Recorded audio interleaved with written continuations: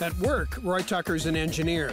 He spends countless hours in a finely tuned workshop turning out CCD chips, like the ones used in huge, powerful telescopes. After work, he's a built-in-your-backyard explorer, an astronomer/philosopher, a passionate asteroid hunter.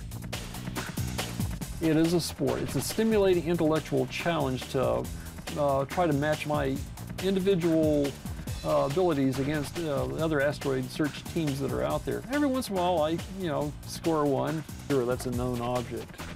But if I scroll down, I can find this guy. This right here is an unknown object. It has not been identified. It's sort of like getting out on the football field against a whole team and occasionally being able to score a touchdown just by myself. Tucker scores a lot of touchdowns. He's chalked up 234 asteroid discoveries and counting.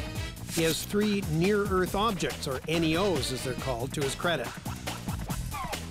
This is the actual first observatory facility that I built in my backyard back in the late 1980s, 89 or thereabout. Tucker is a one-man show. Everything you see is made from scratch.